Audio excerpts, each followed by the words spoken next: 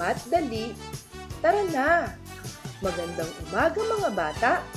Ang pag-aaralan natin ngayon ay ordinal numbers, unang markahan, week 4, day 1 to 5.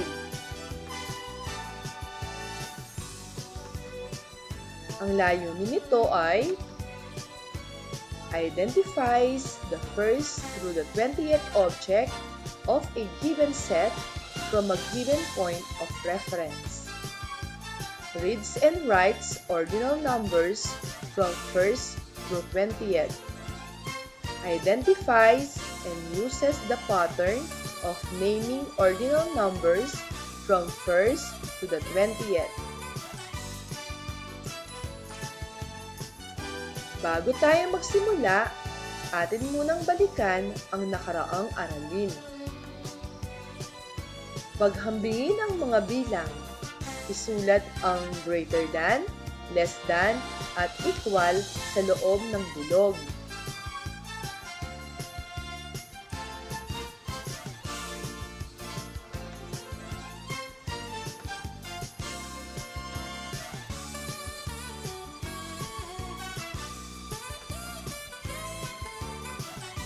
Tingnan mo ang larawan.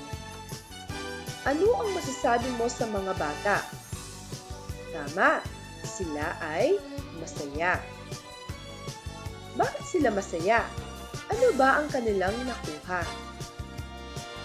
Nakakuha sila ng unang gantimpala, pangalawang gantimpala, at pangatlong gantimpala sa patimpalak.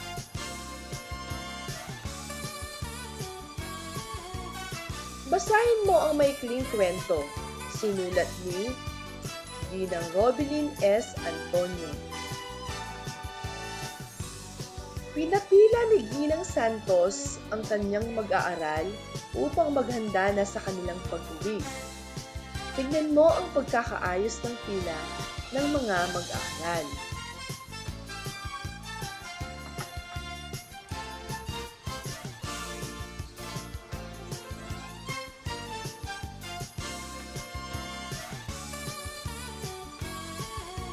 Sagutin ang mga tanong. Ilan ang mga mag-aaral na nasa pila? Tama, 20. Sino sa palagay mo ang unang lalabas? Magaling! Si Ana. Sino naman ang nasa pangalawa? Si Lito. Sino ang nasa pangatlo? Mahusay, si Kiko. Sino ang nasa hulihan? Tama, si Kai. Ano ang posisyon ng nasa ulihan? Magaling, 20th o ika-20. Gawain. Isulat ang posisyon ng mga bata ayon sa larawan sa itaas. Halimbawa, Sarah, 7.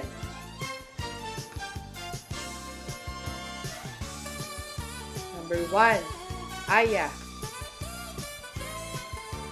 Number 2, Lisa. Number 3, Boy. Number 4, Pat. Number 5, Lara. Number 6, May. Number 7, Gary. Number 8, Bim. Number 9, Lisa. At number 10, Mark.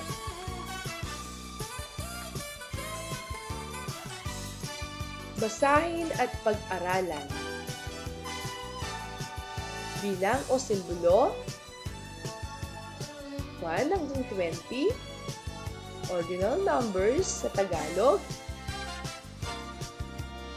simbolo sa Tagalog, ordinal numbers sa Tagalog, ordinal numbers sa English, at simbolo ng ordinal number.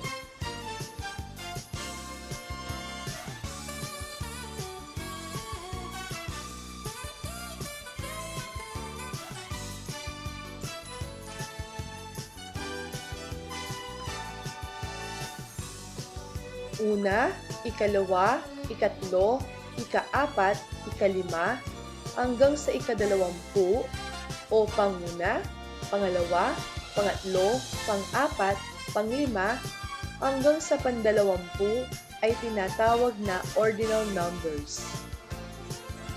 Ang ordinal numbers ay nagsasabi ng posisyon ng mga bagay o tao ayon sa kanilang pagkakaayos.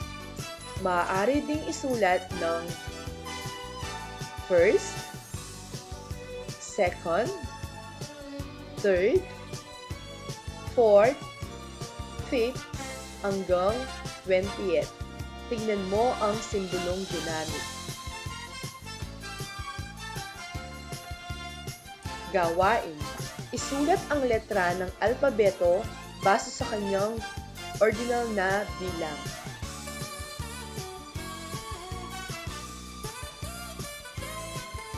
Number 1, ikalawa. Number 2, pangwalo. Number 3, ikalabindalawa. Number 4, ikaapat. Number 5, panlima. Number 6, ika-anim. Number 7, ikadalawampu. Number 8, ikalabing-isa. Number 9, ikalabing-siyam. At ang number 10, ika-siyam.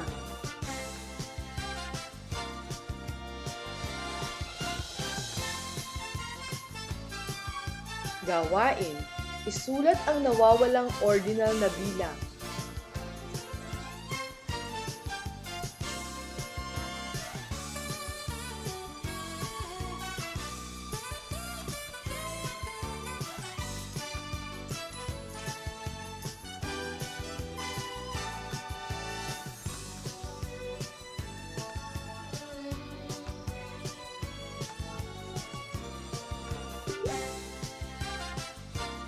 Gawain. Bilangin ang mga bagay simula sa kaliwa pa kanan at ibigay ang ordinal na bilang ng bagay na may kulay sa grupo. Number 1. Number 2. Number 3. Number 4. Number 5.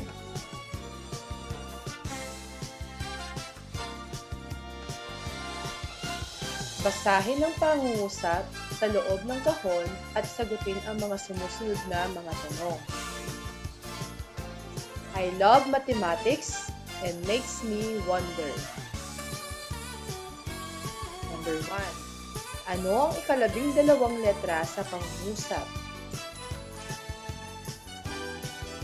Number 2. Ano ang ikalabing-anim na letra sa pangungusap? Number 3. Ano ang ika-20th na letra?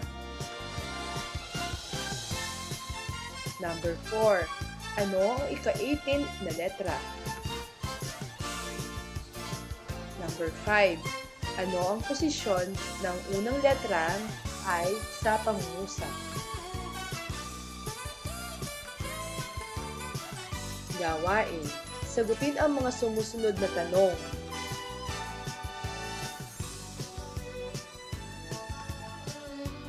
Ano ang nasa ikalawang buwan? Anong buwan ang nasa ikalabing-isa? Number 3. Pang-ilan ang buwan ng Mayo sa kalendaryo? Anong buwan ang nasa ikapito? Pang-ilan ang buwan ng Hunyo?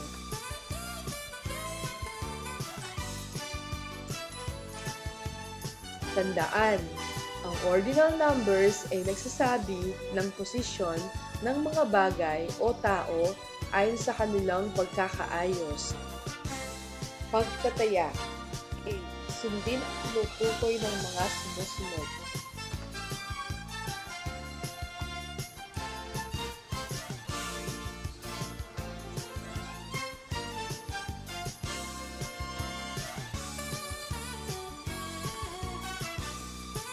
Isulat ang Tagalog ordinal na simbolo ng mga sumusunod.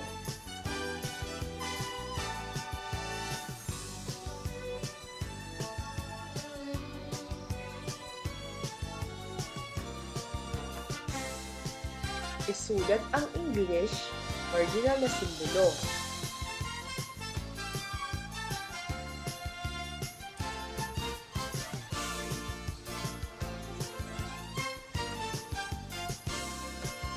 Maraming salamat!